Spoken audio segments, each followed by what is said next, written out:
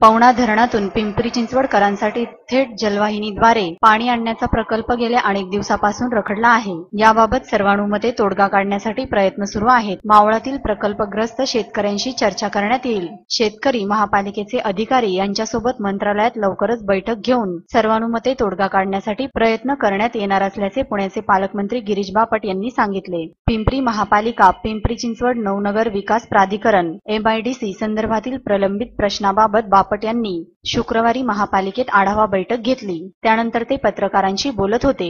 यावेळी महापौर नितीन काळजे, आमदार लक्ष्मण जगताप, महेश लांडगे, मावळचे आमदार बाळा भेगडे, सत्तारूढ पक्षनेते एकनाथ पवार, उपमहापौर शैलजा मोरे, स्थायी समिती अध्यक्षा सीमा सावळे, विधी समितीच्या सभापती शारदा सोनवणे, नगरसेवक बाबू नायर, आयुक्त श्रावण हर्डीकर, अतिरिक्त आयुक्त अच्युत हंगे आदी उपस्थित होते। पवना इंद्रायणी नदी प्रदूषण, भामा आसखेड धरणातून पाणी आणण्याचा प्रश्न, जमीन हस्तांतरणाचे विषय, विकास आराखडे किती मंजूर आहेत याबाबतची आढावा बैठकीत माहिती घेतली असल्याचे बापट यांनी सांगितले। कचरा प्रश्नावर आम्ही गंभीर आहोत। कचरा जिथे निर्माण होतो तिथेच जिरवण्यासाठी प्रयत्न करणे गरजेचे आहे। मोशी येथील कचरा डेपोची पात्रता वाढवण्यासाठी प्रयत्न केले पाहिजेत। ओला, सुका आणि घरगुती घातक कचरा वेगळा करून त्याच्यावर प्रक्रिया केली पाहिजे। त्यासाठी आधुनिक तंत्रज्ञानाचा वापर करण्यात यावा, असे बापट म्हणाले। बोपखेलचा प्रश्न संरक्षण विभागाशी संबंधित आहे। त्यावर खासदार श्रीरंग बारणे प्रयत्न करत आहेत, तसेच आपणही प्रयत्न करत असल्याचेही त्यांनी सांगितले। भामा आसखेड धरणातून पिंपरी-चिंचवडकरांना पाणी आणण्यात येणार आहे।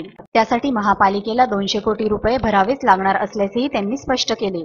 मावळ तालुक्यातील शेतकऱ्यांना विश्वासात घेऊनच हा निर्णय घेण्यात यावा।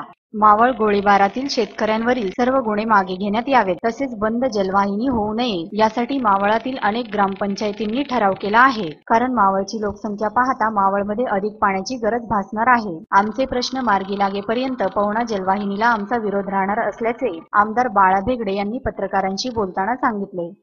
माननीय मुख्यमंत्री, कृषी मंत्री, पणन मंत्री त्याच्यात लक्ष घालतायत। सगळंच मंत्रिमंडळ त्याच्यात लक्ष घालतंय।